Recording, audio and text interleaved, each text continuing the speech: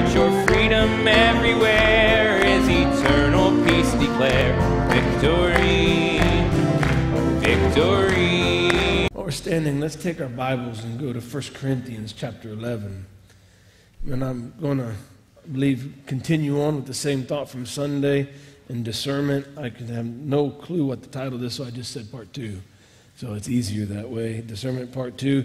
Then I want to review some things that we talked about on Sunday because I just didn't want to leave this subject yet. There was still some more nuggets in here that the Lord was dealing with me on, and I'd like to share those with you. Amen. So before we move on, I would like to just go through it again and see what the Lord has for us. So let's look here at 1 Corinthians chapter 11, and we'll begin reading at verse 28. But let a man examine himself, and so let him eat of that bread and drink of that cup. For he that eateth and drinketh unworthily eateth and drinketh damnation to himself, not discerning the Lord's body. For this cause many are weak and sickly among you, and many sleep. For if we would judge ourselves, we should not be judged. But when we are judged, we are chastened of the Lord, that we should not be condemned with the world. Amen. The Lord is asking us to examine ourselves. The Lord is asking us to judge ourselves, and when we judge ourselves, we should not be judged. But the part that I love the most, it says, but when we are judged, if we fail in our self-examination, if we fail to judge ourselves, then He will judge us. But it says when we are judged, we are chastened of the Lord. That's getting a spanking. That we should not be condemned with the world. Praise God. God will not lose His children. Let's bow our heads and pray. Lord Jesus, we thank You for this opportunity to be here. Father, we know that You've made it possible for us to gather again by Your grace. We know that this is Your mercy extended, Lord, and we just pray, God, that You would now speak to us, Lord, through these lips of clay. May You break the bread of life. May You speak, Lord, Your eternal word. May You feed Your sheep now, Lord, as we wait patiently on You. God, may we go from here full, Lord, on the word and being filled, Lord, with Your Spirit. And may we go forth, Lord, as lights in this dark world. May You have Your way. In Jesus' name we pray. Amen. You can each be seated. Amen. So we can see by this that we're asked to judge ourselves, to examine ourselves, and to judge ourselves that we should not be judged. If we're going to judge ourselves, we need to have some degree of discernment. And like we said Sunday, discernment comes by the Word. And I'd like to go through some of these scriptures that we went through Sunday. So let's turn over to 1 John chapter 2. I'm going to read 2 places over here. 1 John chapter 2 and verse 15. Love not the world, neither the things that are in the world. If any man love the world, the love of the Father is not in him. For all that is in the world, the lust of the flesh, and the lust of the eyes, and the pride of life, is not of the Father, but is of the world. And the world passeth away, and the lust thereof. But he that doeth the will of God abideth forever. We looked at this scripture, and we looked at it in relation to the temptation that Eve went through and how she was tempted. And she was, when she was tempted, she began to look at the tree. Amen. But what created the temptation, or what actually moved her to begin to consider this tree, amen, was the serpent had asked her, amen, as the Lord said, you can eat of all the trees. And she answered, yea, we may eat of all, but of the tree of the knowledge of good and evil we shall not eat of it, neither touch it, lest we die. And then the serpent introduced a new thought to her. He said, you'll not surely die, but God doth know. Amen. You know, if he had just contradicted the word, if he had just said, you'll not surely die, and walk on, I wonder if Eve would have been tempted to take of the tree. But he did more than just say, you'll not surely die, but God doth know that the day you eat of it, your eyes shall be open, and you shall be as gods, knowing good and evil. And now all of a sudden he awakened a desire, a lust inside of Eve, amen, to know more, amen, to be as a god, to be something more. And we find so many times that when we are tempted, amen, so many times we're tempted to have more, amen, or seemingly to have more, because she was already a god on the earth, amen? She was already a joint heir. She was already co-reigning with her mate, with Adam, and they were reigning as gods upon the earth and been given dominion over everything on the earth. But now he began to entice her, amen, with a need to know more, or that there was a lack, amen. And she was sitting in perfection, and the devil got her to believe that she was lacking. She was sitting in the seat of perfection, God's great creation of love and joy and peace and harmony in perfect fellowship with God. And the devil convinced her that she was missing out or lacking something. Amen. And she began to fixate on the lack instead of on the abundant mercy and grace of God. So the blessings of God, where she was in the midst of it, she already had this position that the devil was trying to get her to take. And so then under that kind of temptation, she begins to look at the tree. And when she begins to look at the tree, now she sees that it's good for food. Amen. And lust of the flesh, and a tree to be desired, lust of the eyes, and whatever, I can't remember it all, but a tree to be desired to make one wise, the pride of life. And we see that now she's tempted, amen, by these lusts. The lust of the world, and she fails. And we know that she's deceived. She thinks she's doing right when she's actually doing wrong. She was beguiled by the serpent. We understand that. But he had to turn on her own desire, her own lust first, by showing her that she was missing out on something when in fact she was missing out on nothing. And I'd like to say the same is true for us today. There is absolutely nothing we're missing out on. As a child of God, if you believe that you're one of the predestined and elect, chosen of God, the footsteps of the righteous are ordered of the Lord, and God has you in the place He wants you to serve His purpose for this time, for this season, and He's given us what He needs for this time and this season, then there's nothing we're lacking, amen? We're in His position, in His time, in His place, amen? But if He can begin to make us feel like we need something more, amen, then He can begin to get us enticed into looking at something for some sort of gain when we don't need gain. We just need to receive from our husband what He's given to us.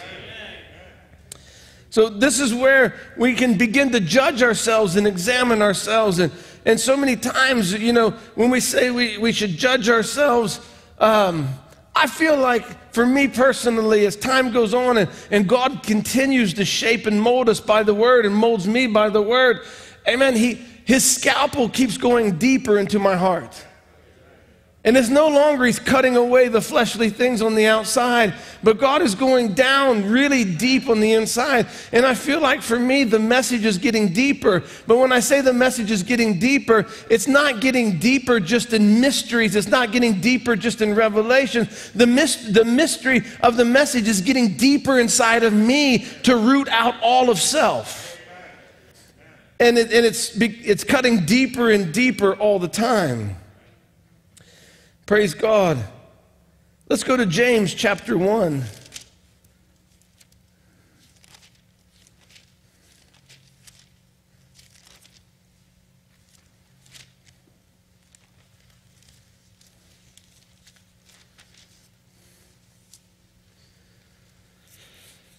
James chapter 1, and we'll read verse 14 and 15. But every man is tempted when he is drawn away of his own lust and enticed. Then when lust hath conceived, it bringeth forth sin, and sin, when it is finished, bringeth forth death. So, you know, when we begin to fall and we find ourselves in sin, we realize that we were enticed and led away of our own lust and enticed. This is what happened to Eve. I mean, this is what Satan tried to do to Jesus, and he comes to Jesus in the great wilderness, his hour of temptation, and he begins to tell him, you are hungry, you need food. And now the devil is trying to get Jesus on his own accord and by his own will, amen, to use his gift to satisfy his hunger. He's tempting him into using his gift for himself and using his gift according to his own will and using his gift for himself. And he says, now you're hungry, make these stones into bread. And the Bible said he had fasted 40 days and afterward was a hungered. He was now hungry, so that was true that he was hungry, but the devil was trying to take the fact that he was hungry and use it for lustful purposes, for his own lust, for his own gain, that he would now exercise his gift. And he says, if you're the Son of God, amen, why are you suffering? If you're the Son of God, why are you hungry? If you're the Son of God, amen, turn these stones into bread. And then Jesus was very quick to tell him, I don't need bread, I need the word. Man shall not live by bread alone, but by every word that proceedeth out of the mouth of God. Amen. He wasn't falling. Amen. Because if Jesus needed bread, God had a way to provide him bread. He didn't need to go find or make his own bread. Manna, it could come by ravens, amen. It could come by manna as dew upon the earth. It could come in many different ways. Fowl of the air, amen, can fly overhead and you can just pick them up. There was all kinds of ways that his father could feed him. He didn't need to find his own way. And he didn't need to be enticed into moving his own way. And what Jesus is demonstrating to us, amen, is he's demonstrating a human being, amen, a son of God that has come into absolute perfect surrender to the will of the Father. Absolute perfect surrender to the will of the Father. And that is an example for you and I. Then the devil comes and he tries to make him prove his sonship. And he says, now, cast thyself down from this temple because the scripture says that he'll give his angels charge over you lest you dash your foot against a stone. And he starts to use the scripture see, the devil is using the scripture, but he's using it out of context and he's using it out of place. Amen. And Jesus is not falling for it because now the devil is trying to get Jesus to prove his sonship when the word never required for him to prove his sonship to the devil. The Father wasn't asking him to prove his sonship to the devil. The Father had just spoken as the pillar of fire came down like a dove and rested upon him. He just spoke out and said, this is my son in whom I'm well pleased. Amen. So there was no need. He was already identified by the Father. He did not need to prove his identity. And we need to make sure we don't get sucked into the same trap. Amen. God has already identified us through the opening of the Word. Amen. He has already given us a capacity to receive the Word. There's already a crystal placed on the inside that's tuned to the same frequency as the Word. And the opening of the Word hit the crystal and something inside came alive and said, that's it. And when the message come forth, it was the mirror of God's Word. And we looked in the mirror, we said, Mama, that's me. Amen. That's me. What that man preaching is me. That eagle scream is me. That's me. I don't need another identification. The Word has identified me as bride. I don't need to get into the devil's trap of, the scripture says this and the scripture says that. The scripture says all of that. I won't deny it. Amen. And all of it is applicable and all of it's the word. But I will not be drawn into trying to prove my sonship according to the devil's definition of what makes me a son, or according to the definition, the obstacle course that the devil has laid out. And he says, if you walk this tight wire, you're a son of God. Now if you go across the beam, you're a son of God. If you can cross this stream, now you're a son of God. I'm not on that obstacle course, amen. I'm walking on the King's highway according to a personal revelation from Jesus Christ himself. The Word has identified us. We don't need another identity. We don't need to prove our identity. God will prove his Word. So we don't want to get sucked into those things. Let's look at John chapter 5. The Gospel of John, chapter 5. I'm going to read verse 30.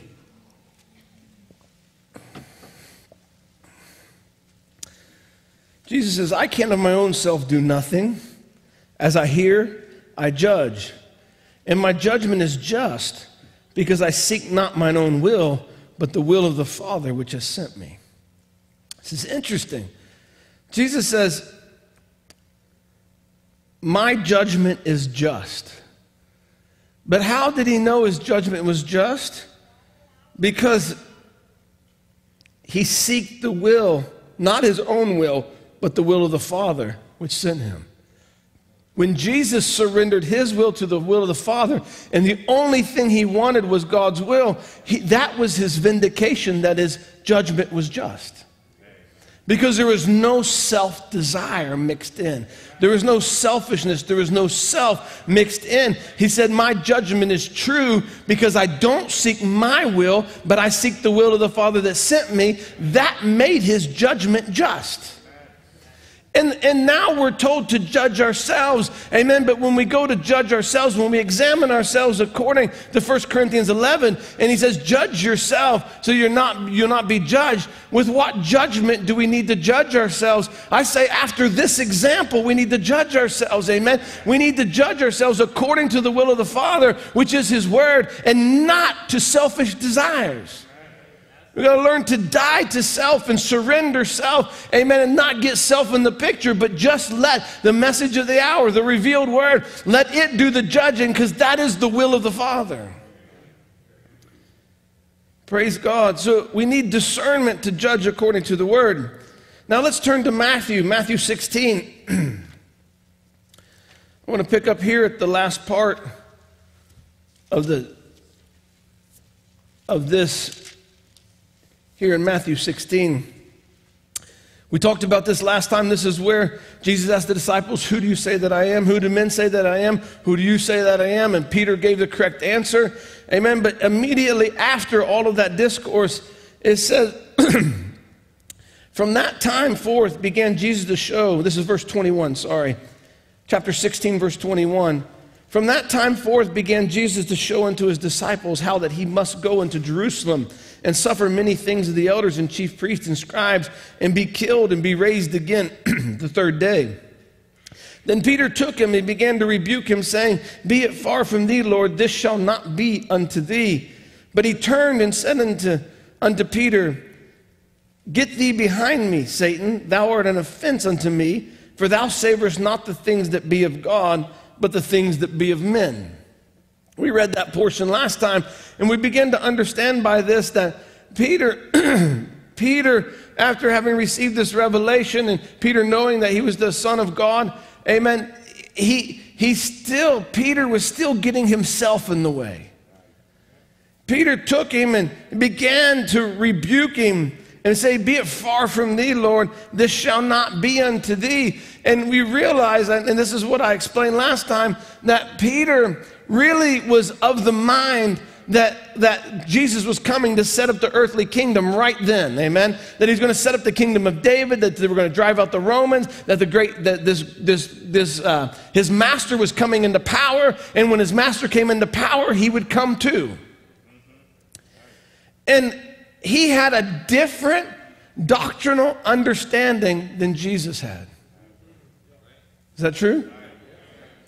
Jesus had a true understanding of the word and the will of God, and Jesus began to explain how that he must suffer. He must go into Jerusalem and be evilly treated, and men must suffer, be killed on the third day and rise. But Peter had a different doctrinal understanding, and Peter began to mix himself in and rebuke the Lord. Amen. And it looked like he loved the Lord, but the truth is Peter loved himself. Peter did not want the Lord to be evilly treated. He did not want him to be crucified. He did not want him to die because it didn't match his understanding of the Scripture. And it didn't bring the blessing and the promise and it didn't bring the outcome that Peter was looking for. And because Peter already had a preconceived idea, when the Word made flesh was standing there giving them the will and word of God, he began to resist the word, amen, because he had his own idea and understanding of the word mixed in. Because Peter's understanding of the word actually benefited Peter. See, this is what's so dangerous about human beings, amen? And it makes me wish that I wasn't one sometimes. Because the selfishness that's that's been inbred through hybridization, amen. This selfish and self-desire and I and me mentality is something that we constantly fight in this flesh, and that's what Peter had. And Peter's doctrinal idea, the reason he says, thou art Christ, the Son of the living God. He said, flesh and blood is not, he says, whatever he says, you know what he says. Flesh and blood has not revealed this to you, but my Father which in heaven has revealed it to thee. So now he gets the revelation. He knows who this is. And just after that, he said, and just after that, he begins to explain to them that he's going to suffer. And Peter will end up resisting the one he just by divine revelation called the Christ, the Son of the living God, because Peter had to hold this doctrine, because this doctrine served Peter. And Peter didn't want to suffer, amen, and that's the problem. Nobody wants to suffer, amen. Nobody wants to suffer loss. Nobody wants to give up anything, amen. We all want to take care of me. And the quicker we identify that, the easier life's going to be. We just come to terms with the fact that I'm always trying to protect me, and I'm always trying to surrender that to God and take God at His word and die to myself. That's the battle. So this is the discord. I'm going to read verse 23 again. But he turned and said to Peter, get thee behind me, Satan. Thou art an offense unto me, for thou savorest not the things that be of God, but those that be of men.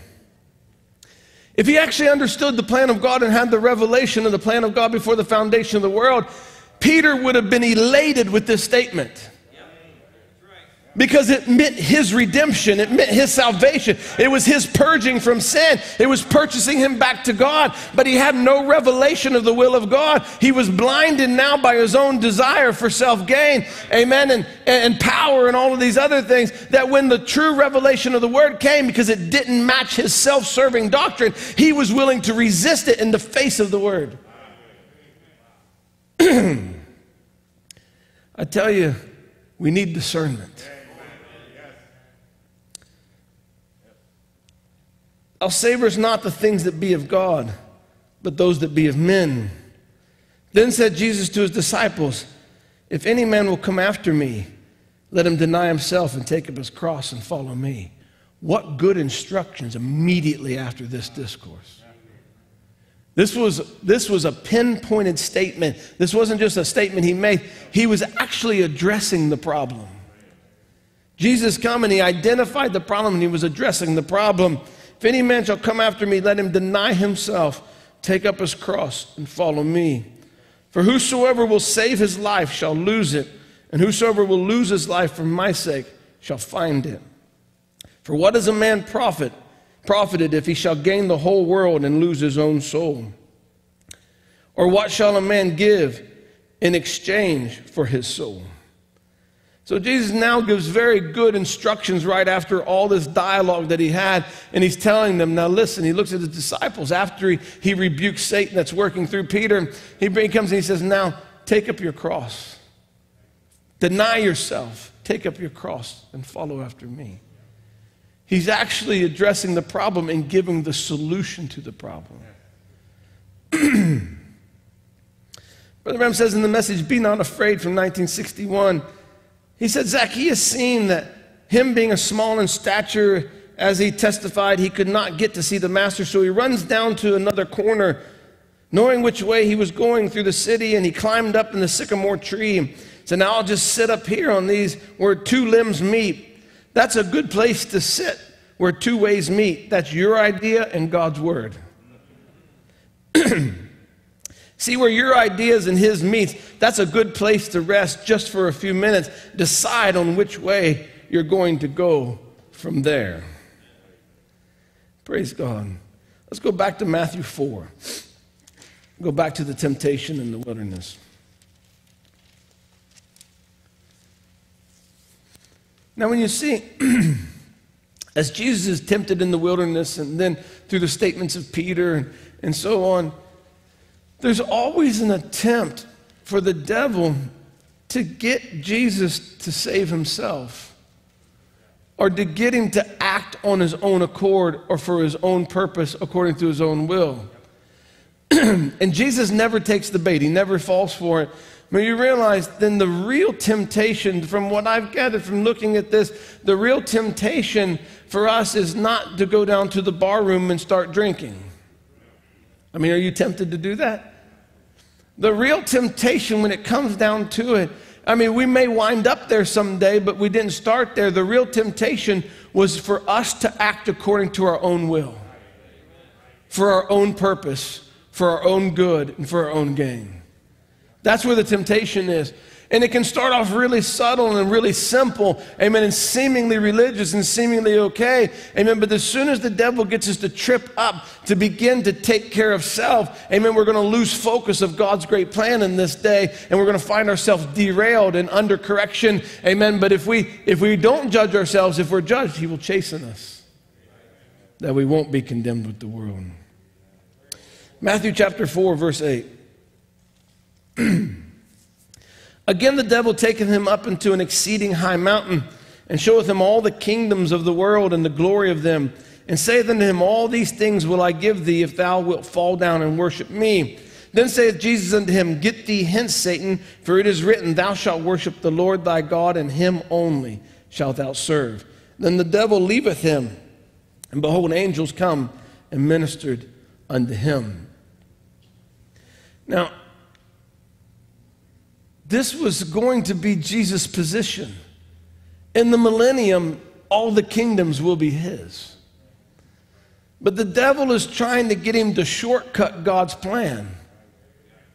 Trying to get him, he was born the son of David, amen. That's what the angels proclaim, amen, to the shepherds, that in this day in the city of David is born a Christ the King, amen. He was born in the city of David, the son of David, to sit upon the throne of David. And here the devil gives him an opportunity, but he brings him an opportunity that bypasses God's plan, and he's going to give him the end goal of having the reign over all of the earth with no suffering, with no sacrifice.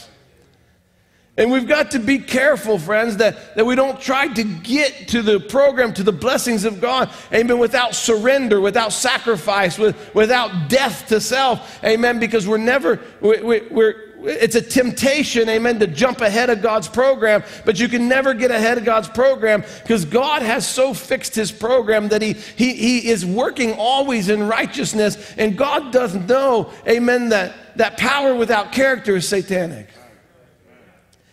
And there's no jumping ahead. There is no getting ahead in the program of God or shortcutting or getting to the blessings of God. Amen. Unless we first learn some things that we need to get to the place of power and authority.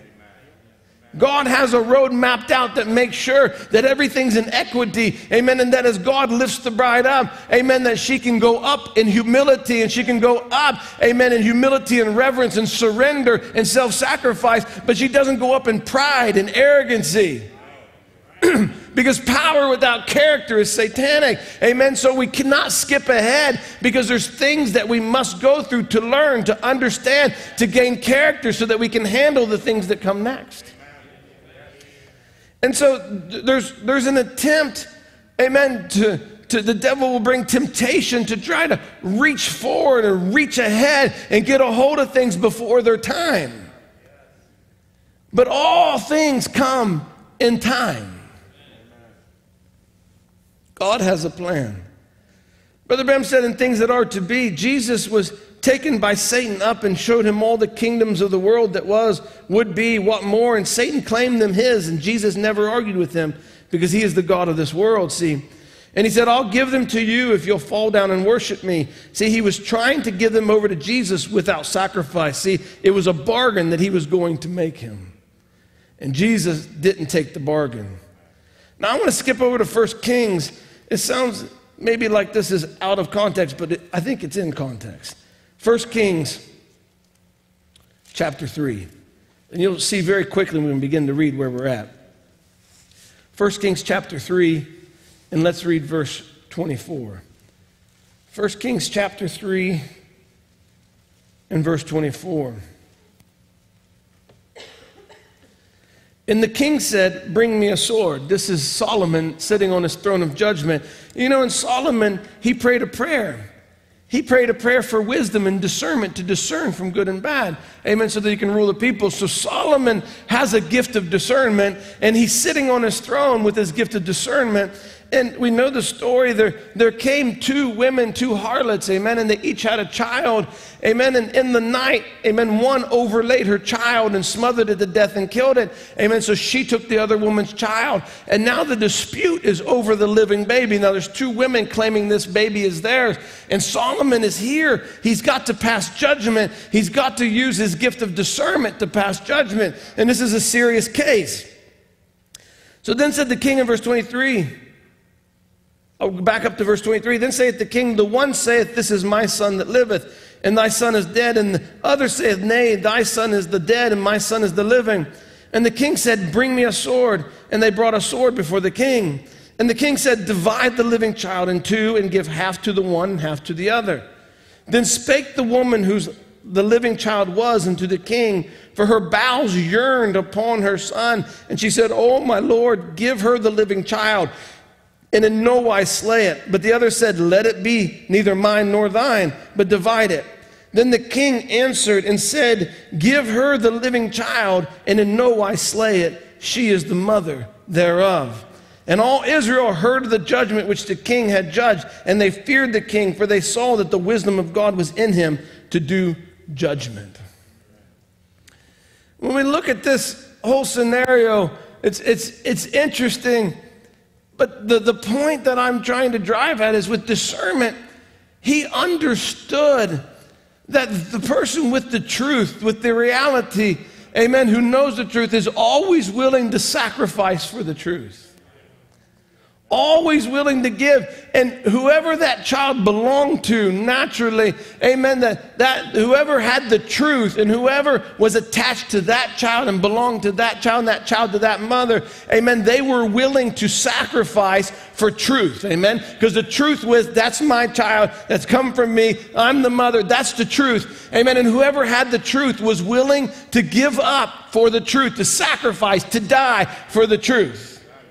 But those that were not in truth, amen, amen, they didn't care. They were only about self-gain, amen. The woman wanted a living child. She overlaid her child and it died. So in self-gain and self-love, she takes from the other woman the child. And now she's standing here selfish with self and self-love before the king. And the king is able to discern this by saying, let's just take away, amen, let's just divide this child and split it in two. But the one who was in truth yearned for the truth and was willing to sacrifice so that the baby could live, and say, give it to that woman. The woman who was here for herself was said, neither it be mine or thine. Divide it.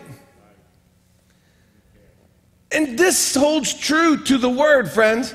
Because if that word and you are united, amen, if there's a link between you and the word, amen, you will sacrifice for the word. You will give up for the word because you're part of that truth. It is truth that I come from that word. I'm part of that word. Me and that word are united, amen. But the one who is just there to selfishly gain from the word, amen, will say, well, be this or be that. I don't mind. It doesn't matter to me. But the one who's in truth and attached to the word is willing to sacrifice. And it's true for the bride of Jesus Christ. She is willing to give up her life for that baby, for this word, amen, for the Son of Man. She's willing to give up all because she's attached to it, friends. Her heart yearneth for it, amen. They're united in a bond. That was a natural bond. This is a supernatural, spiritual bond between you and the word. But there's people who just take it or leave it. I mean, I'm not talking outside the message. I'm talking people come to Message Church and live the way they want to live, not according to the message of the hour, not according to the word, not according to the conduct that is given to us through a prophetic ministry in this day. They just do, and they pick and choose, and they make it Brother Branham's opinion, or I think, or I feel, and in this circumstance, and they begin to manipulate the word for self. Manipulating the word for self-benefit, for self-gain, for self-satisfaction, for popularity, amen, for prestige, for power, for gain, for selfish desire, for whatever reason. Oh, but there's a bride on this earth who's connected to that word and says, hey, just leave it alone, amen. Just preserve it the way it is. Just let that word live, amen. But others don't mind to divide it and hack it to pieces and take a portion and leave a portion, and have some and not all, amen. But the bride is saying, I want it all. Leave it intact, leave it living. Even if I can't have it, don't mess with the word, amen, because the word is pure and the word is beautiful. And she, the bride, is willing to sacrifice for the word. She's willing to surrender for the word. She's willing to submit to the word. So Solomon here, in all of his wisdom and his power of discernment, he unlocked a key to discernment. That those in truth, that the real mama would sacrifice for what was truly hers. And the real bride will sacrifice for her mate, for her husband, the revealed word of the hour. She will surrender. She will come last. She will become abased. She will give in. She will give up for the sake of the word. She will be despised, she will be rejected, she'll be misunderstood. For what? For the sake of the word. Amen. Not a portion, but for all of it. There's a key to discernment. And say, how much do I love this word? We're not preaching this, and I'm not preaching it for us to be better at discerning other people. We've got PhDs in that. And most of the time we're wrong. But I'm preaching this so that we can be better equipped to discern us. And I want my discernment to be just. Because I don't want my own will. I just want the will of the Father. And I got to keep checking my motives and checking my objectives and checking my reasons for things so that it's not my will, because if it becomes my will, then my judgment will be unjust. But if I want my judgment to be just, then I cannot judge according to my own will. I must judge according to the will of the Father. Praise God. Let's turn to Romans chapter 6.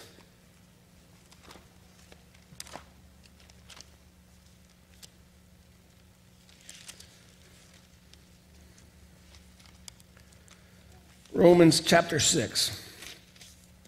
I'm going to read verse 3. 3 to 11. Know you not that so many of us were baptized into Christ, were baptized into his death? Therefore we are buried with him by baptism into death, that like as Christ was raised from the dead by the glory of the Father, even so we also should walk in newness of life. For if we have been planted together in the likeness of his death, we shall be also in the likeness of his resurrection. Know this, that our old man is crucified with him, that the body of our sin might be destroyed, that henceforth we should not serve sin. For he that is dead is free from sin. Oh, praise God. Do you want to be free from sin? Then die. Die to self. If you want to be free from sin, die out to self. He that is dead is freed from sin. Now, if we be dead with Christ, we believe that we shall also live with him, knowing that Christ, being raised from the dead, dieth no more. Death hath no more dominion over him. For in that he died unto sin once, but in that he liveth unto God. Likewise, reckon ye also yourselves to be dead indeed to sin, but alive unto God through Jesus Christ our Lord. I want to be dead. Dead to self, dead to sin, dead to hybridization, dead to all of those things, but alive in Christ.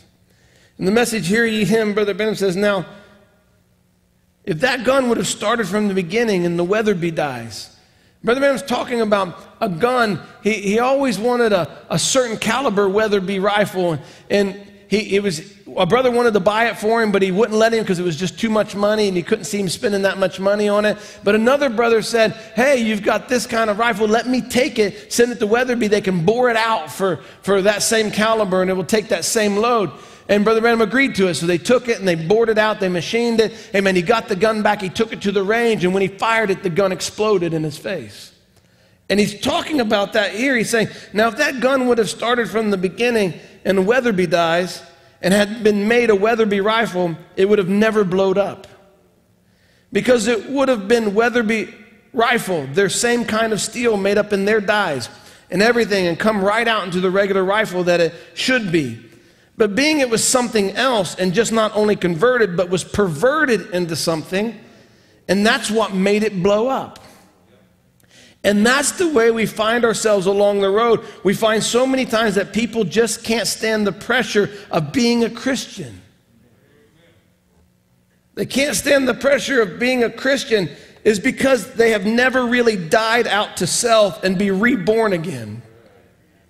Made from the dyes of God to stand the load, the pressure that comes against a real Christian.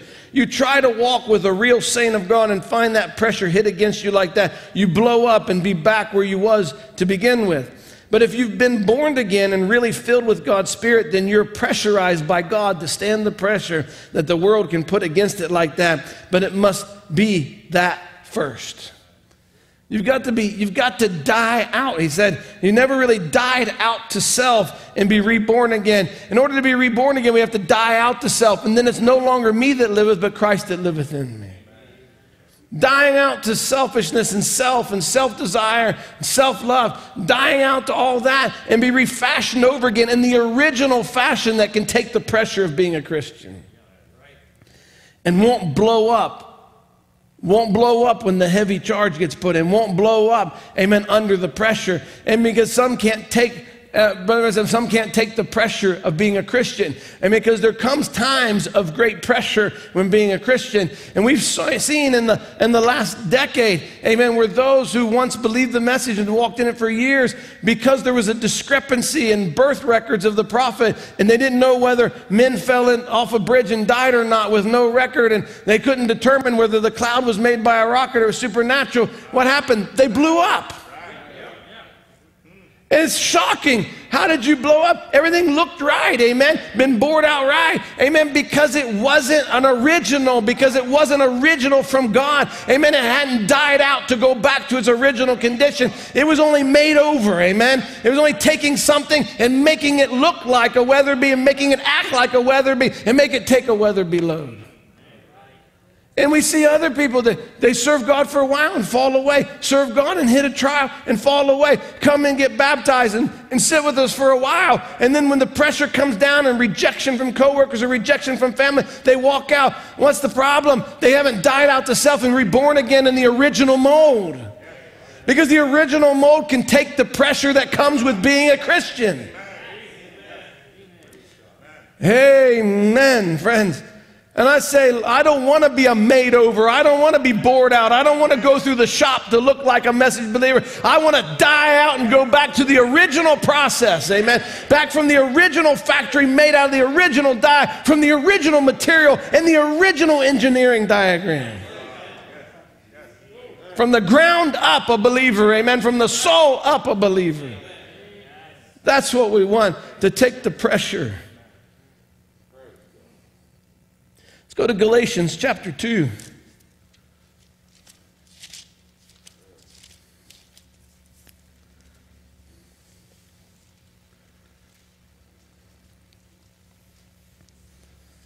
See, the blow up comes because there's still self-preservation. Can't take the shame that comes from not having answers. Can't take the rejection that comes. Can't stand in the face of criticism. Can't stand there when everybody else in the support group has fallen away and changed their mind. When now there's more questions than we have answers, and the questions are coming faster than the questions are getting answered. And what happens? There's a blow up. But when you've already died, and you have nothing to prove, when you don't have to provide for your self-protection, when you don't have to prove your sonship, when you don't have to defend God, amen, when you don't have to skip ahead, amen, in God's program, you can just stand there and say, I don't know. How can you do it? Look at this evidence. Look at these facts. Look at this person. Look at that person. Look at this ministry. Look at what happened in that church. Look at what happened over here. Look at all the disasters all around. You can look and say, I don't know. But the gun's not blowing up. And if you thought that was pressure, fasten your seatbelts. There's more to come. God puts the pressure, God allows the pressure to come. It's a testing to see if it's original material or not. Well, God doesn't come and says, you're a bride, you're not, you're a bride, you're not. No. God lets anybody come in that wants to come in. And anybody can be identified among us who wants to be identified. And anybody can take the message and say they believe it. But God will allow the pressure to come because the pressure will prove the original product.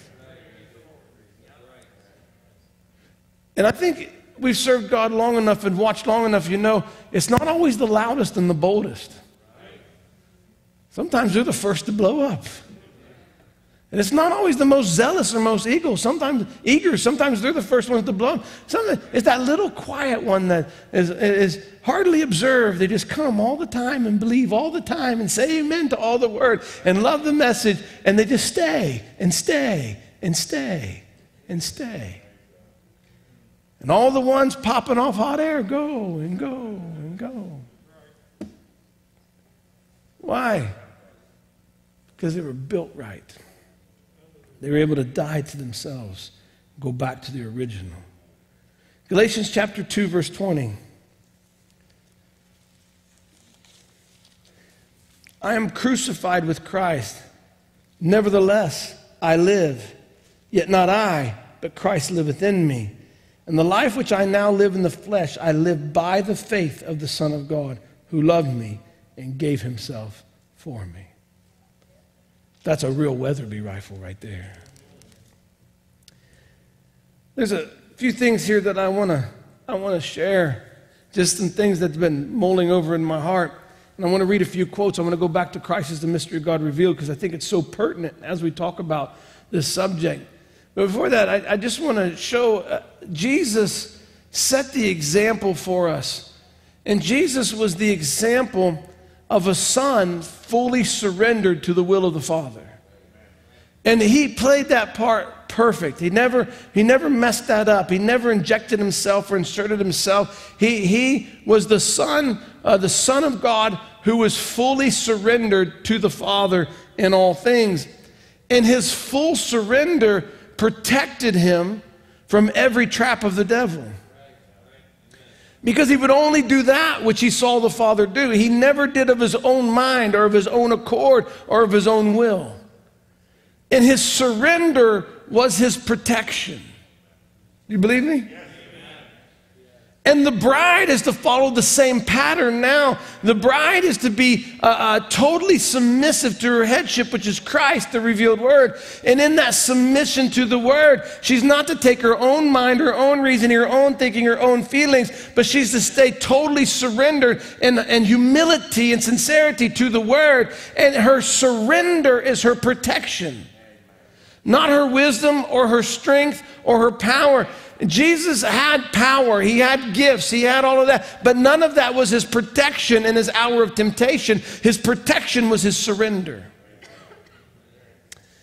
Jesus in Gethsemane, amen, he was wrestling out the will of God and surrendering his will to the will of God. Amen, and he went to Calvary having totally submitted and surrendered his will to the will of the Father. And all around Calvary, Brother Branham tells us, amen, were angels stationed on every tree and every limb. If he would just twitch his finger, they would come and rescue him.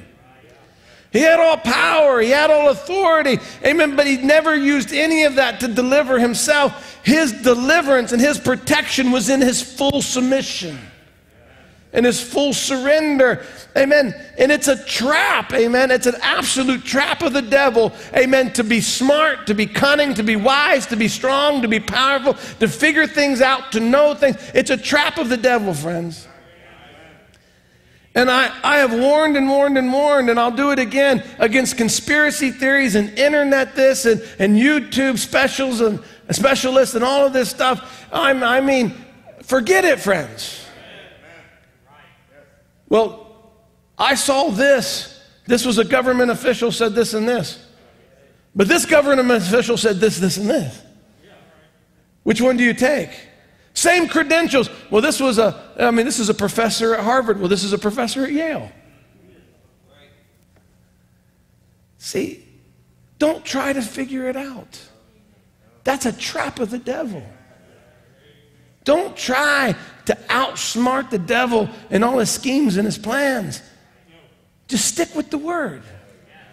This is not the hour to get distracted by conspiracy theories and all kinds of internet, this and that. Forget it all and stay with the word. Get deeper into the message. Get more in love with Christ, because our protection is not what we figured out. Our protection is not that we know what the New World Order is doing.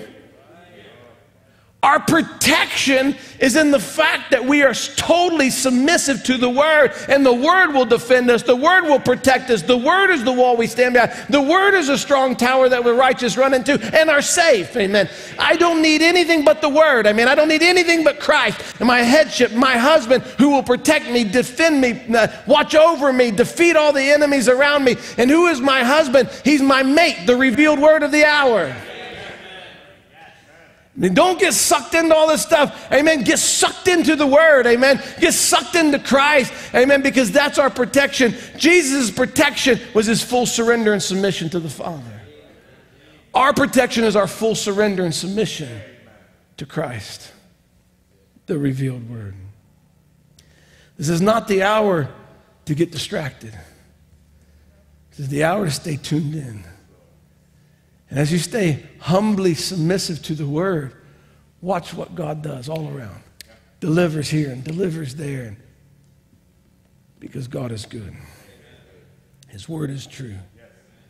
And he's not asking us to do anything but humbly submit to his word.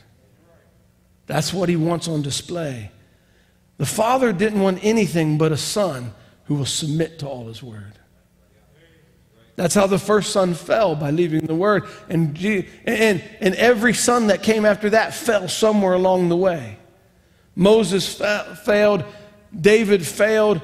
Noah failed. Along the way, all them sons failed. What he was looking for was a son that would not fail, to honor the Father in full surrender to his word. And he found it in Jesus Christ. Amen. And that was the capping off of the Old Testament. But now he's been looking for a bride, amen, who won't fail to totally be submissive and surrendered to the word, with no thought of her own, with no agenda of her own, with no will of her own, but to surrender to him. And it's failed in every age, amen, but he's predestinated a bride in this age that won't fail on the word, but she'll be surrendered to the will of the Father. She'll be surrendered to her headship. I want to read a couple quotes out of Christ is the Mystery of God Revealed, and then share a couple more thoughts. Now, God had a purpose and a hidden mystery, and that's what I want to speak on to the church this morning, the hidden mystery of God. This is right in and Christ is the Mystery of God Revealed, and Brother Branham's preaching this message, and he's telling us that in this message, he opens with the scripture, Christ in you, the hope of glory, out of Colossians. And he said, I want to take for my text or my context, or however he says it, the entire Bible. So he's taking into context the entire Bible for this sermon. And he's trying to show us that there's been a great mystery in God. A hidden mystery of God that he had in his mind before the world ever began. And now that it's unfolded itself right down to this present hour that we're living, then you will understand clearly, then you see on, I believe, what is being done. God's great mystery of how it's a secret. He kept it a secret. Nobody knew nothing about it. Even the angels didn't understand it. See, he didn't reveal it. That's the reason under our seventh mystery, when the seventh seal was opened, there was silence. Jesus, when he was on earth, they wanted to know when he would come. See, it's not even the Son himself don't know when it's going to happen. See, God has this all to himself. It's a secret. So he's talking about the one great mystery of God, and he's talking about the secret, and he's talking about the seventh seal, and he's putting them all together. And this is what's been opened to the bride in this day, the mystery of the seventh seal. It's silence in heaven for a space of half an hour, and seven thunders uttered their voices, and John was even forbidden to write it. See, the coming of the Lord. That's one thing he hasn't revealed yet of how he will come and when he will come. It's a good thing that he doesn't know. He has showed or revealed it in every type that's in the Bible. He doesn't tell it, he just shows it. He doesn't tell it, he just shows it so you can see it. And when you see it, you'll know it, but he doesn't tell it. It's a mystery secret. Amen. It's a mystery to the world. It's a secret to the bride. He shows her. Amen. He showed or revealed in every type that's in the Bible. Therefore, the entire Bible is the revelation of God's mystery in Christ. The entire Bible is an expression of one goal that God had, one purpose he wanted to achieve in the entire Bible. If there's nothing else that you hear tonight, hear this. There's one goal that God had in the whole Bible, one purpose that God had. And everything in the Bible, everything in the mystery in the mind of God, he was all aiming to this one goal and this one purpose. Everything we believe in comes to one goal and one purpose. Everything God wanted comes to one goal and one purpose. We could get distracted with all kinds of other things and doctrinal wars and fights and all kinds of this and that. Should we do this? Are we allowed to do that? We're not allowed to do that. Forget it all. Come to the mystery that God had. Amen. That he has not told, but he showed it all through the Bible. And here in this day when Brother Branham's preaching, he says, I hope that you'll see it. And understand it, amen. I say forget about all the nonsense argument and all that. You've got an opportunity in the message of the hour at the opening of the seventh seal to know the mystery that was in God's mind from before the foundation of the world. The secret that he never told in full, but he slowly let it out over time. But now in the last time, he's going to show it down through the Bible because the seals are taken off. And if you don't get that,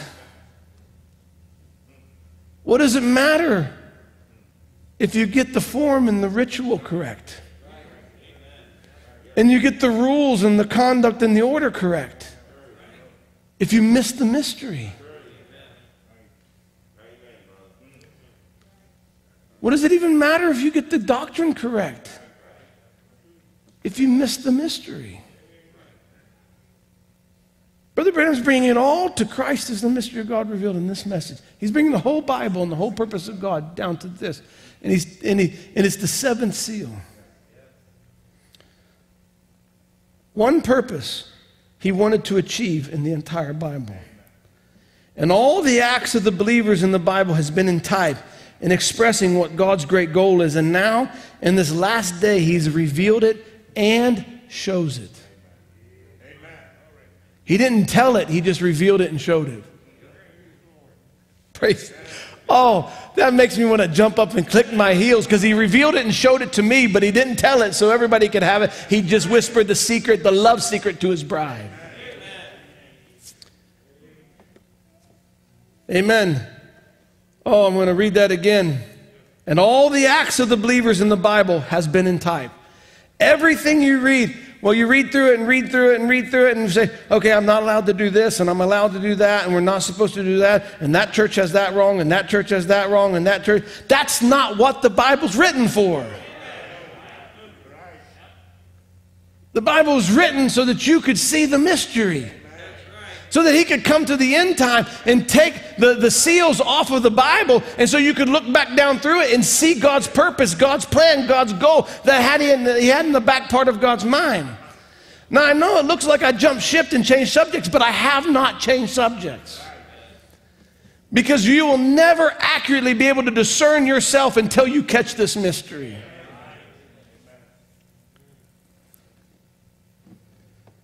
All the acts of the believers in the Bible has been in type and expressing what God's great goal is. And now in the last day, he has revealed it and shows it. And God's help, well, you'll see it right here this morning. I hope you see it right here tonight, amen, this evening. What the Lord has had in his mind all along and has expressed it. Therefore, you can see the great meaning of what it's been to know this and then try to bring it to the people. See, and then you don't...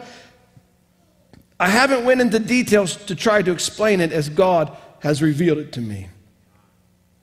Skipping down, now we're in paragraph 139.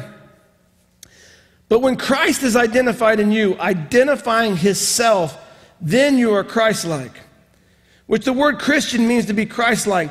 There is your identification. All right. Now, and since he is our identification, then we should be identified with him by living for him. Notice, God has had a threefold purpose in his great mystery secret. So Brother Mallory tells us there's one mystery secret, one goal, one achievement, one purpose that God has had, and he's going to preach on it this morning, and Christ is the mystery of God revealed. Now he tells you that Christ living himself in you makes you Christ-like, and now he's going to tell you that there's three folds to this one mystery secret, one purpose. Threefold purpose. And now when we want to go upon this morning is what is the threefold purpose? Now I believe by the help of God who is present, he'll show it to us. Now he had his threefold purpose. We want to find out what is the threefold purpose. Further down, it says he wanted to express himself. That was one of his great threefold purposes, was to express himself, identify himself with human beings, to reveal himself in Christ. So the first part of his great mystery secret, the first thing he wanted to do was to express himself to humans in a human form, and he did that through Jesus Christ. That was the first part of God's great goal, his great achievement, his great plan, his great desire, his great purpose that he had. The first thing he wanted to do was express himself to humans through a human. And he did that in Jesus Christ. Secondly, to have the preeminence in his body of believers, that is his bride, that he might live in people. That's the second purpose. And the third is to restore the kingdom that fell in the Garden of Eden. That's your whole Bible. That's the whole purpose, the whole goal. That is God's great achievement, to do that. Further in Christ is the mystery of God revealed. He says, oh, if God can get him prisoners like that, now that's when he can express the preeminence, as you see. What's his goal? First was preeminence on a man. He got that in Christ Jesus. Second was preeminence in a body of believers, a bride. He's doing that now. How? He wants prisoners. He wants people totally surrendered to him. No will of their own, no thought of their own, no selfishness, no other desire, only desiring him. What he wants is he wants the right kind of bride. He's never had the right kind of bride. God wanted the right kind of son, and he never had the right kind of son until Jesus Christ came along. And now that son has to have the right kind of bride, and that's what he's looking for in this day. And that's going to be his achievement, because he has already purposed that he will have upon the earth the right kind of bride. And that right kind of bride will be a reflection of the character of Christ, because Christ was in total surrender to the will of the Father. Now the bride will be total surrender to her headship, Christ. What are you supposed to be doing on this earth? That. Period. That is, we judge everything on God's great goal and God's purpose in our life. We bring everything back. Amen. When we lose focus of what God's purpose is in our life and what God's trying to achieve in this hour, we can get caught up in all kinds of nonsense and confusion. But we need to step back for a minute and say, what is the whole plan of God? What is God trying to do in this hour? What is the seventh seal? What does it have to do with me? And what am I supposed to do when I wake up tomorrow morning? And I say, for God, in order to God to fulfill his purpose that he had in the back part of his mind before the foundation of the world, what he wrote the whole Bible for and what he typed every character in the Bible did, for him to have that in your life tomorrow morning will be for you to wake up in the morning and say, God, this is your day, not mine. This is your life, not mine. I die fresh again. I lay myself on the altar. I don't want my way. I don't want my desire. I want only yours. Let your word and your word only rule in my life. And then we will be starting the day in the seventh seal. We'll be starting our day in the Bible. We'll be starting our day, amen, correctly, amen. He needs prisoners that he can express the preeminence. You see, he's got the man or the person so that he knows nothing but Christ. You get what I mean? All right, that's secondly. First, to express himself completely God in Christ. Second, to have the preeminence by this in his church, which is his body, the bride, till he could have the preeminence to express himself through them. See, when the devil, when Satan, through the serpent, came to Eve, the prophet of God tells us, and spoken word is the original seed, tells us that Adam was given a bride to reproduce himself. That was her purpose. That was her purpose. So the devil's goal to disrupt God's plan was just to get her off his purpose. Like, he wasn't trying just to get her to do something bad. He wasn't trying just to get her, to slander God or say something bad so he can point to her and say, look, she's a rotten daughter. Actually, to derail God's program, to derail God's plan, which is the devil's, what he's attempting to do. He's not just trying to get you to do something bad or be naughty and tattle on you. And that's childish. We're not in junior high. He's trying to defeat God's purpose. He's trying to stop the threefold plan from coming to completion. He's trying to stop the seventh seal from coming to full fruition. He's trying to stop the mystery, Christ, the mystery of God, from coming into full manifestation. He's trying to stop God's purpose, amen? And so what he comes to Eve to do with the temptation to Eve, he's not trying to get her to be bad, to be naughty. He's trying to get her off of God's purpose. And her purpose was to reproduce another son of God. And so he got her, amen, through the deception that he brought to her, got her to focus in the wrong place, amen, and she received the wrong seed, and she missed her purpose. And when she missed her purpose, the whole plan of God, amen, went into redemption cycle. Now the whole perfection of Eden collapsed. The whole dominion of man fell. The title deed went back to God. Everything that was perfection went into ruin, and chaos began to break out, and everything fell when she left her purpose, friends. Not when she was naughty, not when she was bad. I want to drive this home, amen. It wasn't her bad conduct, amen, that destroyed Eden. It wasn't just the adultery that destroyed Eden. The adultery was missing her purpose and defeating God's purpose in that woman. And it was a laser pinpoint strike to derail God's purpose in this creation. And God is not trying to get you to be naughty, to say bad words, amen, to look at bad movies. He's trying to get you off God's purpose. Everything he's doing, he's not trying to get you to look at a bad advertisement and say, you looked at a bad advertisement, I'm going to go tell your father. He's trying to defeat God's purpose. He's trying to get you through selfishness and self-desire and self-will and entice you in your own selfish desires to slightly deviate from God's purpose in your life so that God no longer has preeminence. Instead of full control, God gets partial control. And if God gets partial control, he's looking for prisoners. He's not looking for prisoners at a halfway house that has a work program where they can leave and go to work and come back. He's looking for 100% prisoners, fully submitted to him, so that he can fulfill the purpose. See, It's not about being good or being bad.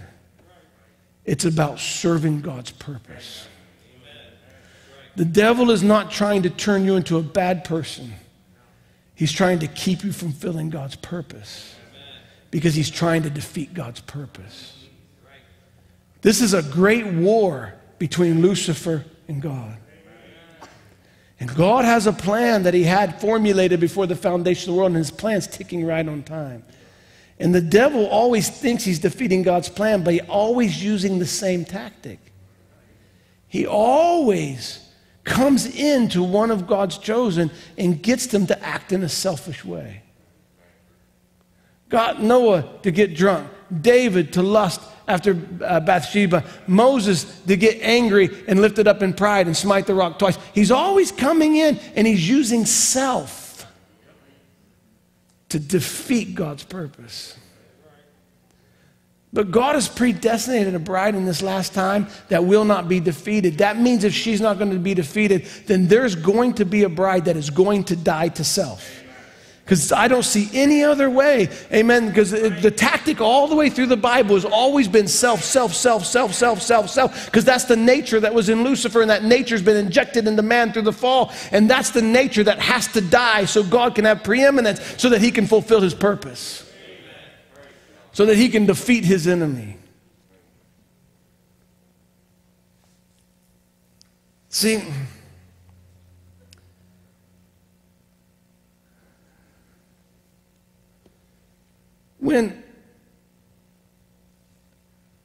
I just don't know how to say this to get it to come the way it's to me. There's two wrong ways that we tend to serve God as believers. Two incorrect ways. One is to believe that by a legal obedience to the word and recognition of the message and surrender to the message, that we will gain acceptance from the Father and be okay. Now, we don't verbalize that, but that's what we do, and that's how we think. And that's why when we make a mistake, we're so devastated because, I messed up, and now I'm not in favor with God, and now I may not even be bride, and I blah, blah, blah, blah, blah. And it's an illegal attempt to obey the message and obey the word to gain acceptance. And that's why sometimes people are on such pins and needles, And that's why sometimes people, we tend to argue and fuss so much about little, when Brother Branham says, how long is long, and cut hair, trimmed hair, and all of these things we start to really dial in on and focus in. And why? Because we've got the mentality that if I can just be obedient to the word and obey, that somehow I've gained some sort of acceptance, and these little issues become humongous issues. I'm not saying they're not important, they're important. But we can focus on those and miss the whole point. So through a legal effort, a legal believing that somehow in our ability to accept the message in its fullness and fully live it and fully obey it, that somehow that will bring us into salvation and acceptance, or we can actually be message believers. But that is a self-serving religion that has self at the center point of all of our worship, because we're trying to save self. Does that make sense? The other error is the error that the chief priests and Pharisees made, that we are the chosen of God and God will always accept us. Brother Branham said it this way. Somebody said, God loves me so much I can do whatever I want and he'll forgive me. See, both of these are based on segments of truth, but they're not wholly the truth. Because Israel was the chosen nation. God had established the order of the priesthood. God had called, he had put blessings on the priesthood. The chief priests were in place according to the law of Moses and the commandments of God. They had certain authority and certain rights and certain privileges under all of that. Amen. But they got to the place where they thought because of all of that they can now act contrary to the word of God and it would be okay. We're God's chosen, we're God's elect, God will forgive us. The truth is that God will always forgive. And that you can never become non-elect. But it does not mean that God will not chasten you and punish you and spank you and allow destruction to come into your life.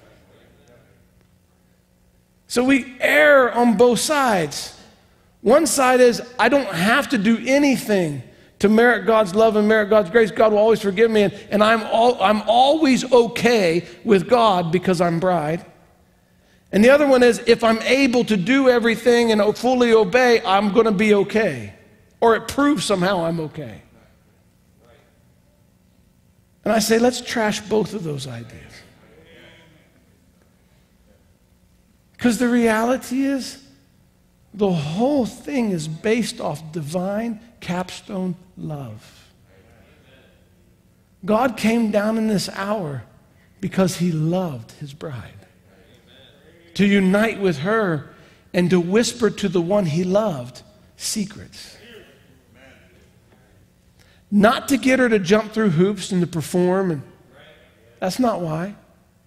And not so she could go off and live any kind of life she wanted and neglect him.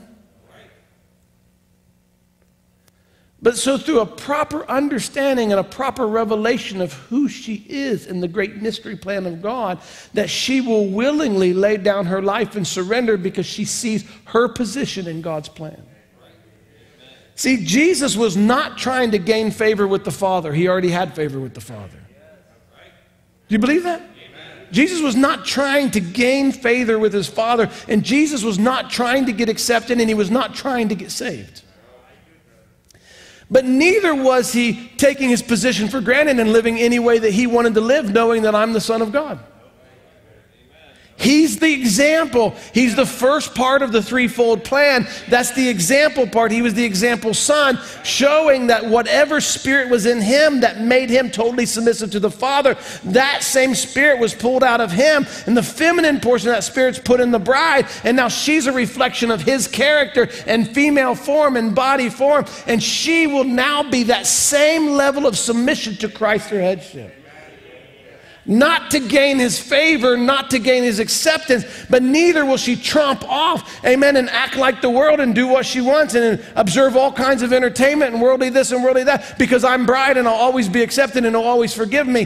That shows you don't have the revelation of the threefold mystery yet. It shows you don't understand God, you don't know his character, and you don't see your position. Because that's exactly the difference between Jesus Christ and the Pharisees. They thought their position was secure. Amen, but they didn't realize that God was a good father and he was going to turn from them to the Gentiles. They didn't think it was possible. They didn't think he would do that. And don't think God won't correct you and I. He'll chastise us. We're supposed to judge ourselves, but if we're judged, we're chastened of the Lord so that we won't be condemned with the world. See, for me, the point is the mystery. The whole point of it all is the seventh seal. And the whole seventh seal is the revelation of God's purpose. And when God reveals this great mystery to you, what he's doing is revealing your portion in the mystery. And he's revealing to you your position in the mystery. And that position doesn't make you arrogant, and that position doesn't make you rebellious, and that position doesn't make you fearful.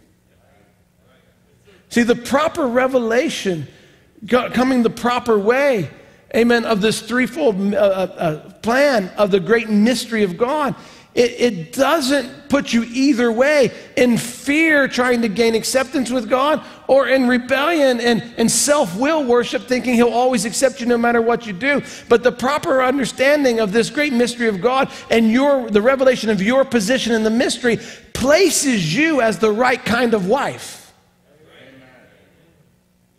And being placed as the right kind of wife, you're neither afraid to be rejected, nor are you so arrogant that you'll tromp off and stomp all over your husband's commandments. But you will completely surrender to his will. Not to gain acceptance, but because he first loved you.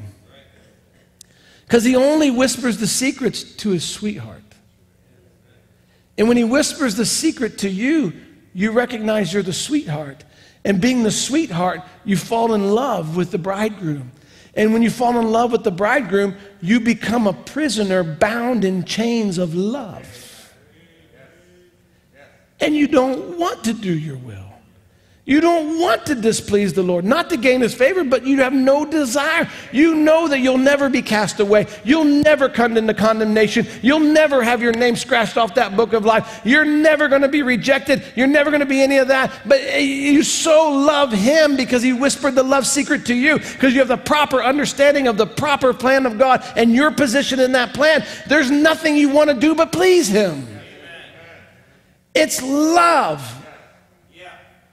And that's why when I bring this, and I'm finishing up here, but I want to bring this because if we lose sight of this, we have no discernment. We don't know where we are, amen? We don't know what's motivating us or why we're doing what we're doing. If we lose sight of this, amen, we're going to go one way or we're going to go the other.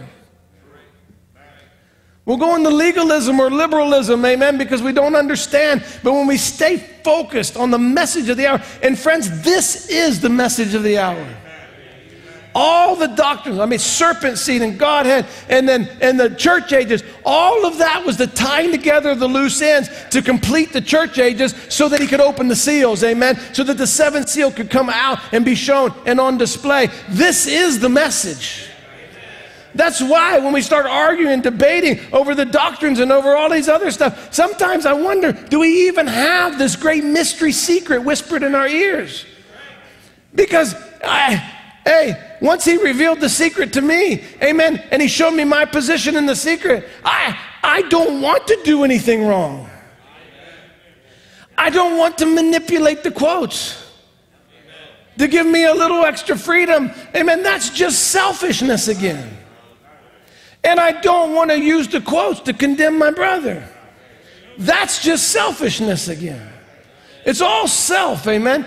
I've got a full-time job taking care of this vessel right here.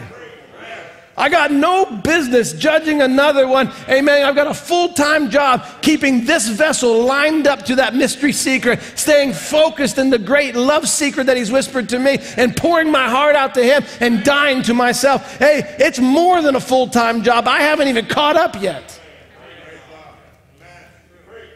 This is where our discernment will come from. When we lose sight of this, we're liable to swallow down anything or chase after anything or get off in the weeds anywhere. But we stay focused on what is the seventh seal, what is the mystery secret, what is my portion, where is my position, and understand that the devil is just trying to get you off your position. Because when we start to think that the devil's just trying to get me to be naughty so he can tattle on me so I fall out of graces with God, then all you're trying to do is judge and analyze everything off of the rule book to find out if I'm naughty or not. Does that understand? You understand what I'm saying? If it's all about the devil's just trying to get me to be bad, then I'm going to use the message, the scriptures, the message, as a code of conduct to find out whether I'm bad or not. But I can follow all the conduct and still be wrong. I can still be off the purpose and follow all of the conduct in order. Because his purpose is preeminence in you. What's his purpose? His whole purpose. I don't want to put anybody else in this. This is just me, and you take it however it's revealed to your heart. But God's entire purpose, his entire plan, the goal he had, everything he typed in the Bible, and all of it comes down to him having preeminence in me. Me. This vessel right here, this one right here, the whole plan for me, the one that's important, the thing that matters the most is his entire plan of God comes down to him having total control of me and this vessel here being in absolute submission to Christ, my headship. And if I miss that, it doesn't matter what else I get right, I miss the message. I missed my Lord, I missed my husband, amen, I haven't got the proper understanding. And if we lose that, then our discernment's muddled. We don't even understand what's going on in our heart because we think it's about being bad or being good or coming to church all the time or paying our tithes or keeping all the ordinances or it doesn't matter because God loves me. All of that is not it, friends. It's all about him having absolute preeminence in your heart. And you dying to self, amen, and giving him that preeminence. You may not even be able to find a quote, but you know what he wants. It might even be allowable in a quote. Do you understand what I'm saying? You might even be able to get a quote and say, that conduct, that action, that would be allowed. But your bridegroom is saying no. So are you going to take the quote, or are you going to follow your bridegroom? I'm not talking about going against the quotes. I'm talking about saying surrender to the word. Because you can find enough to make a case for this or make a case for that. But I don't want to make a case for nothing. I just want him to be supreme deity in my life. I want him to be my headship. I want him to be my Lord. I want this word to rule over me. I don't want to rule the word. That's where Eve got messed up. Eve was just supposed to stay surrendered. She had a purpose. And the devil got her to move off her purpose until she became the ruler. And she became the one to give out the truth. And that was wrong. God wants the bride to receive from her Christ. Not to be the one to determine this is the way we do it, that's the way we do it. But just to be a submissive bride that says, I just want his way. Not going to figure it out, not going to manipulate it, not going to twist it. But Lord, help me to die. Help me. If there's anything that we could pray every morning when we wake up is, God, help me to die. Help me, God, to stay surrendered. I don't want to miss your purpose in my life. I don't want through deception to get caught off of your purpose in my life today. I want to stay true to your purpose. Let's all stand. Musicians, if you could come. I want to read this quote to you while the musicians come.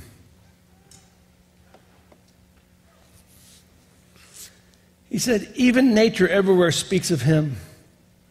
And nature is a great testimony in another way, that is, that we cannot have this resurrection life unless it serves God's purpose. You cannot have the resurrection life unless it serves God's purpose. Now, if a seed is planted and that seed is germatized, it brings forth a new flower. But if it isn't germatized, it will not bring forth a new flower. If it doesn't serve God's purpose, yet not just because it's a flower, it rises because it serves God's purpose. That's the reason the sun rises, is because it serves God's purpose. You realize what he's saying? The reason a flower is germinated, a seed gets germinated, and that seed falls in the ground and it comes up in the spring of the year, is because it serves God's purpose. If it didn't serve God's purpose, it wouldn't be germinated, it would just die in the ground. But the seeds that serve God's purpose come up. He said that's the reason the sun rises. The sun doesn't rise because it has to. It's held there by the word of God. The sun, and the sun moves, and everything in the celestial body is in orbit because of the word of God. He holds it all by the power of his word, and he can change it any moment he wants. Amen. But that sun is rising because it serves his purpose. And we rise when we serve God's purpose. How many of you want to raise from dead hybridization and denominationalism and dead thinking of man? Then you have to serve his purpose. And if you don't serve his purpose, you can't rise. You can only rise if you serve his purpose. And his purpose is the mystery. His purpose is the threefold plan. That's his purpose. And the devil is trying to get us off our purpose. I'll read one scripture before we sing. Colossians 3:1. If you then be risen with Christ, seek those things which are above, where Christ sitteth on the right hand of God. Set your affections on things above, not on things on the earth. For ye are dead, and your life is hid with Christ in God. If you're dead and you're seated with Christ in heavenly places, set your affections on things that are above. He's not saying grandma's over there and mom and no. Heaven is consistent of the word. Set your affections on things that are above, on Christ, on the headship, on the fullness of the word. Set your affections on there, not on this world, because there's nothing here for us. We're just here to serve his purpose. I said, God, help me to serve your purpose and only your purpose. If I could leave you with a thought, I'd like to leave you with this thought. When you go to judge yourself and examine yourself, your motives, your objectives, your wants, your desires, in light of this mystery, this plan, and this purpose, and your position in this purpose. And then you'll find that discernment gets a whole lot easier. Am I doing this just for me? Am I doing this selfishly? Am I doing this, or am I serving his purpose? When things get confusing and we need to have discernment, we need to back up and say, which part of me is willing to sacrifice for the baby? Which part of me is willing to cut up the word so that I can get part of it or have benefits? And which part of me is willing to say, keep it alive, keep it intact, don't harm it? When you find that part of you, amen, that is willing to sacrifice for the word, willing to give up for the word, I would identify with that part and say, that's the part that I want to follow. Solomon demonstrated wisdom. I want to have discernment and wisdom in line with the mystery plan of God, which to me is no longer a mystery. To me, it's a secret. Amen. Let's sing a song. Well, I just want to please the Lord, be in his will in every way, to be lost in his presence, found in his likeness, to hear him say, well done someday. I just want to please the Lord, be in his will in every way, to be lost in his presence, found in his likeness, hear him say, well done someday. I just want to please the Lord, be in his will in every way, to be lost in his presence, found in his likeness, hear him say, well done someday. Bow our heads and pray before we go. Dear Lord Jesus, we love you. God, I believe, Lord, that you've showed us your great secret. The great secret that you've had, Lord, before the foundation of the world. I pray, God, that you revealed to each individual their position in that great mystery secret. And God, by that revelation, I pray you give us the proper understanding to realize who we are and where we are in your program and your plan, what our position is. Help us, Lord, to Lord, defeat every tactic of the devil that would try to get us off of our position. May we see it, Lord, and identify it, Lord, like you did when you were here in the wilderness. May we take your word and not the bait. Lord, may we surrender and submit, Lord, with no self and no selfish desire. May we just give over to you our whole lives. God, we want to be love slaves to you. We want to love you, Lord. We want you to have preeminence among us. Would you just take us now in a greater way? Open our eyes, Lord. Give us the eye salve. Rub it in our eyes that we can see this great position and this great plan, and that we can resist every tactic of the enemy that would try to get us off of our position. That we can stay true to you, Lord, through everything, through every trial, through highs and through lows, through excitement and through disappointment, through heartache and grief, in times of jubilant praise. In all of it, Lord, may we give praise to you and be obedient to you and give love back to you. May we not be distracted, deterred, separated from you in any way. But may we do, Lord, may you through us accomplish what wasn't done in Eden. Eve left her purpose, but Lord, help us not to leave our purpose, Lord.